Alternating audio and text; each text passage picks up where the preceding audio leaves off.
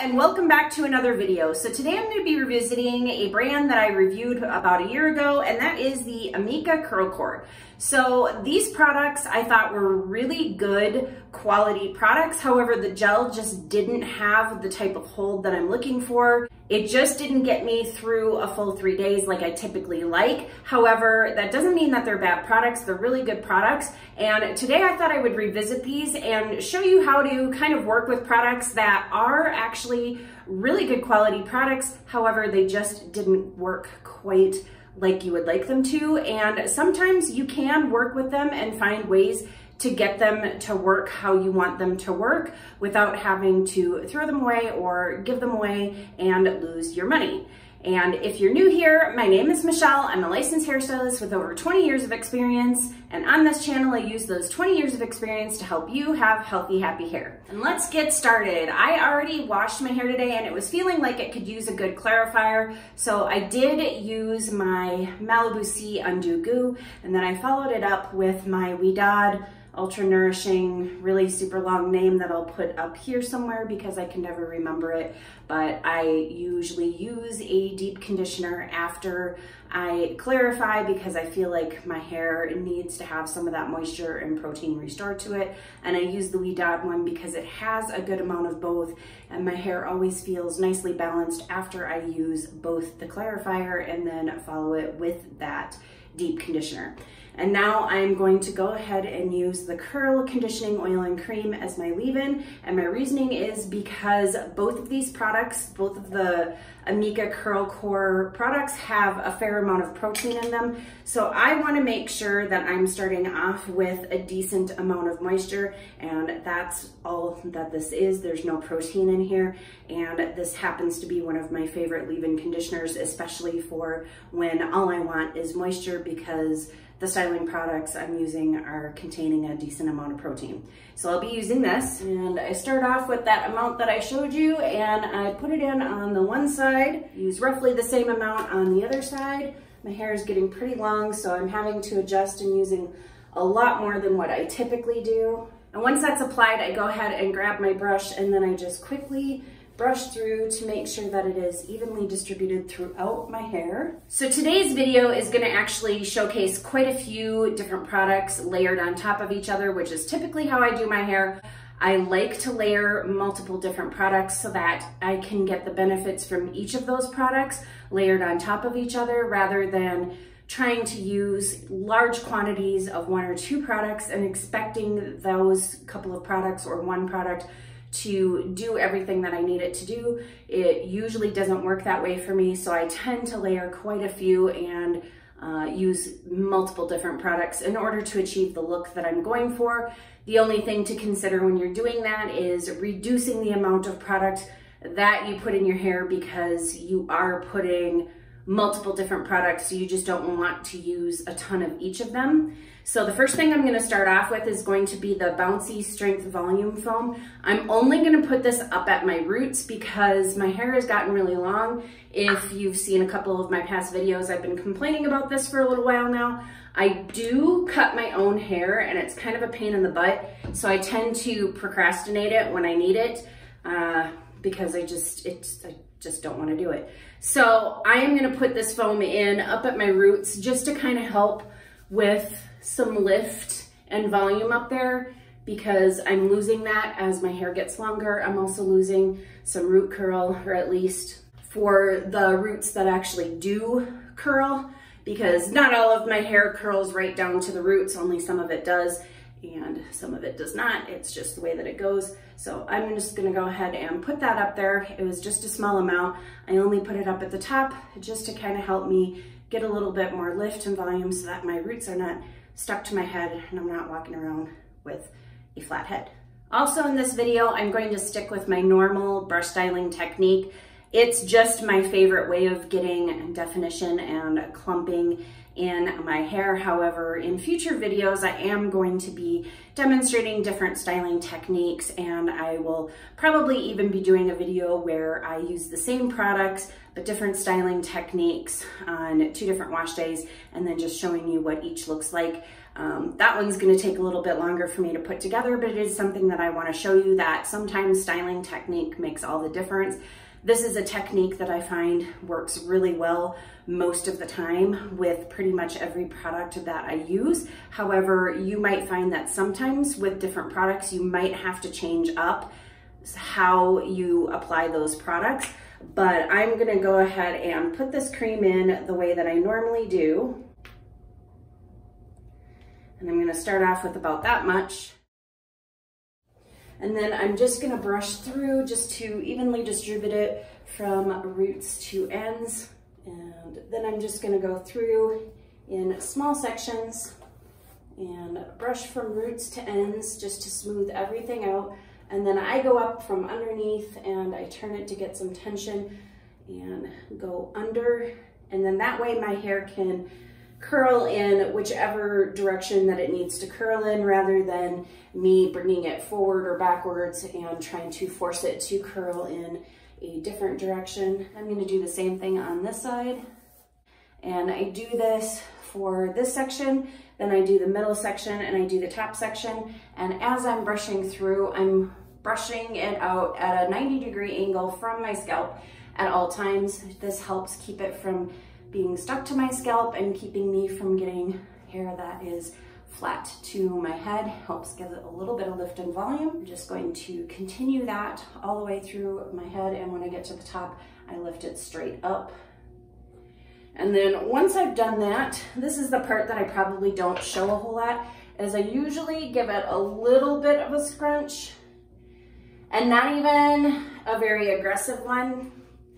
I don't do a ton of scrunching because I don't like the frizz that it causes. However, if you feel you need to do a lot more scrunching, one of the things that you can do that can help keep it from causing frizz is when your hair is wet, make sure your hands are nice and wet or have some product on them and be scrunching that way. Because if your hands are dry and your hair is wet, the hair will stick to your dry hands and you'll cause frizz.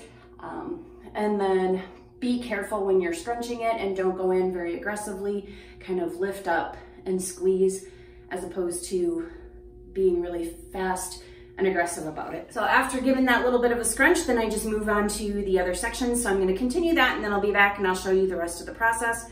And you gotta love long hair for making your shirt just like completely soaking wet. Anyway, I'll be back.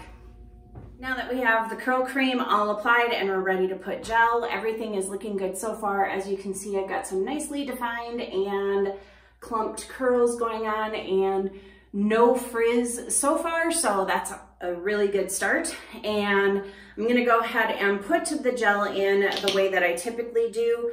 And this is a little bit thicker than what I typically like, although as you can see, it kind of runs around my hands, so it has just enough of a little bit of a runniness to it that it is easy enough to distribute by just kind of doing it the way that I typically do, which is glazing over and gently kind of scrunching it in from the bottom, or doing praying hands, however you want to call it, but I gently go over it, and I also hit the top of my hair so that it can help keep down some of that frizz up there, and also to lock in the definition and clumping that I worked so hard to put in there. Then I'm going to do the same thing on the other side.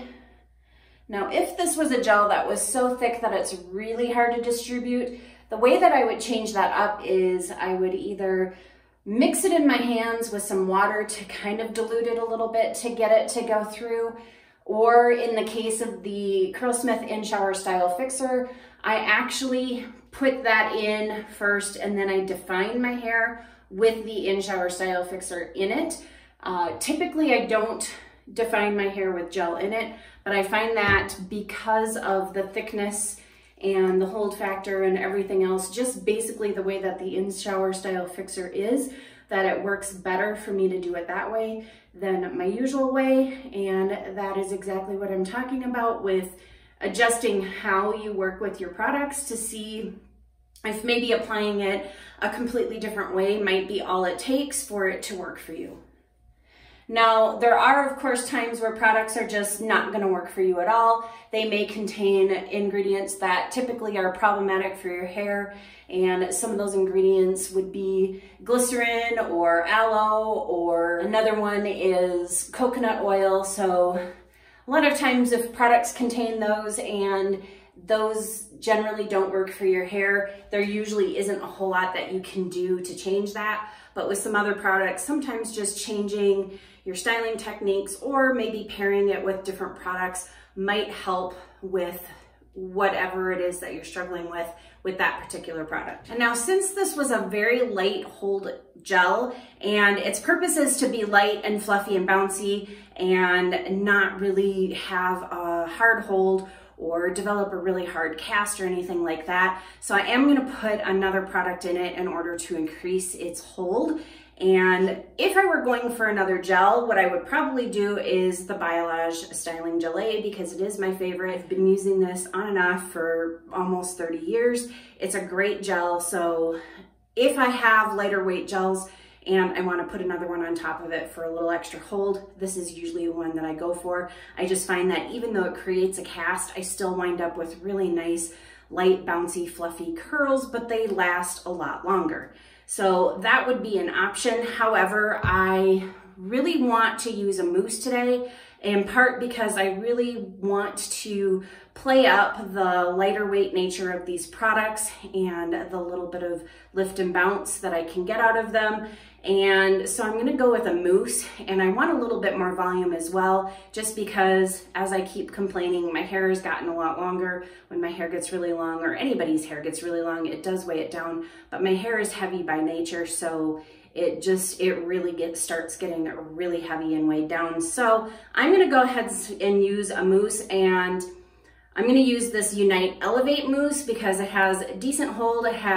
It gave me some great volume. So, and I haven't used it in a while, so I'm just going to go ahead and put some of this in. I'm not going to put a ton of this in because I don't want it to get too producty or anything like that. And I will be following this up with hairspray just before I diffuse, because I want to get the maximum amount of hold and longevity out of all of these products. And hairspray just does that for me. It's not something I do when I review products because it'll skew the review. However, when I do my hair otherwise for not a review, I do use hairspray because I don't like refreshing my hair, and I never have to refresh when I use hairspray. So I'm going to go ahead and apply this, give it a good shake.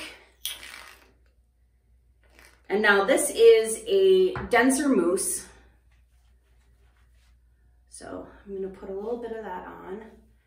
And I remember from the first time that I used this that in some spots where I used a little bit too much, it did kind of feel a little bit kind of producty and gross. So I'm going to make sure not to do that, because this is definitely a very concentrated mousse, so I don't need to go too crazy with the amount that I'm using. The only thing I don't like about this mousse is that it's got kind of a funky smell, and it's not like a bad one, but it doesn't smell good either. So, and I'm going to do the same thing over here on the other side, smoothing it over to kind of distribute, and then scrunching in what's left on my hands. That is the mousse applied. I like to put mousse in at the end because I find just the motion of scrunching it into my hair really helps to further clump and define my hair. And then now for the final step, I am going to be spraying in a lot of hairspray, and I realize this seems like a lot, and this might be a little bit much for some people, but I don't do any refreshing when I do all of this. So for me, this actually saves time, because the next few days, I'll take my bonnet off, I'll shake my hair out, and it'll look just fine. It'll last really well. And it's worth it to me to put in this time and effort on my wash day. So then that way for the next few days, I really don't have to put any sort of time and effort into my hair. I don't have to add any extra product when I'm refreshing. So everything that I'm doing now seems like a lot, but when you take into consideration that I never have to do anything again until my next wash day, it's worth it for me to do all of this up front. So now I'm just gonna flip my head upside down and I'm gonna spray upside down. I did go upside down with a small amount of gel and a small amount of mousse as well. I just did the same thing with my head upside down. Now I'm gonna tip my head upside down, spray around, and then I'm gonna go directly into diffusing my hair, and then I'll be back to show you the results. Now that my hair is dry, I'm gonna go ahead and put in some of my Verb Ghost Oil, but before that, I'll just give you a little bit of a close-up and show you that I still have minimal to no frizz going on and nice defined curls, and I don't have any sort of a cast because the gel doesn't give me a cast, the mousse that I use doesn't give me a cast, and even though I put hairspray in over the top of it, it didn't give me a cast. I didn't use a lot of it, so I have no cast, but I will be still putting this in just to seal everything in and so that I can go through and scrunch and fluff. Here we are, scrunched and fluffed, and I've got some nice volume. I still have no frizz or minimal frizz. I have maybe a little bit, nothing too bad, especially considering I was giving my hair a good shake to kind of get a little bit of lift and some volume. And I've got some nice root lift thanks to putting the foam in at my roots. And I have, like I said, some really great definition and nice, light, fluffy, bouncy curls. My hair feels virtually weightless. So this was definitely a really good combination. And it might seem, like I said earlier, like a lot to try to make one product work. Why not just use a different gel or whatever, which yes, I could. And I have plenty of gels that I don't have to put the mousse in after, and I maybe don't even need to use the hairspray. However, in one of my recent videos where I explained how to get lighter, bouncier, tighter curls, and I'll put a card up here so you can check that out, I talked about liking lighter weight gels for the reason of getting my curls to kind of spring up a little bit more and to be able to curl to their fullest potential. As much as I really love hard hold gels with a really good strong cast, they do tend to set while my hair is still really being weighed down by the water that's in it and by itself. So it just sets while it's still elongated and stretched out before it has a chance to really perk up and curl up and turn into the curls that they're meant to be. So I do like lighter weight gels for that nice, lighter, bouncier kind of effect. And I do have a diffusing technique that does kind of help counteract gravity regardless of which type of gel I'm using, but I do like to sometimes use lighter weight gels to get the nice, lighter, curled up, bouncier curls rather than using a harder gel. I will still use both a firm hold gel and the lighter weight gels, but it all kind of comes down to whatever look I'm going for and what it is that I'm looking for. And so that's one of the reasons for using this gel, is it does allow my hair to curl up to its fullest potential, but because it doesn't have a very strong hold, it's not going to get me several days down the road, whereas adding the mousse and the hairspray is definitely going to do both, because I do know from using this mousse before that it does have really good hold and it does stay for a couple of days. And with the hairspray added to it, that's really going to help. So I'm not gonna have to refresh my hair for the next few days. And basically by the time I'm gonna have to do anything to my hair, it'll either be wash day, or if I decide to push out wash day, then I can just put it half up or all up or whatever and not have to mess with it. And the other thing that using the multiple products like this does is that it does help give that gel, the lighter weight gel, a little bit more longevity, but it also cuts down on the amount of mousse that I use, because I do know from using that mousse before that it can get a little bit producty if you use too much. So I didn't have to use as much mousse in order to be able to get more hold out of it, but it did give me some nice volume. So I was able to get the volume from the mousse and the extra added hold without it feeling really producty. And then on top of it all, like I said, with the hairspray just really helps to lock everything in place and help seal it and keep it going for multiple days better than almost any other product can. And also it's a good way for me to be able to use both the mousse and the gel and be able to use them up rather than having to throw them away or give them away, because I don't like having to have that producty feel when I use enough of the mousse when I'm just using it on top of a curl cream, and I don't like that I don't get enough hold just using the gel. This way I can use both products together and I can have everything that I'm looking for and not have to waste any of my money. So that is another reason there as well. So that is going to conclude this video for the day. Hopefully you found it helpful and maybe found some tips for trying to make products that initially don't work for you by trying it out with different things. If you like this video, please go ahead and hit that thumbs up button. And as always, thank you for watching, and I'll see you in the next video.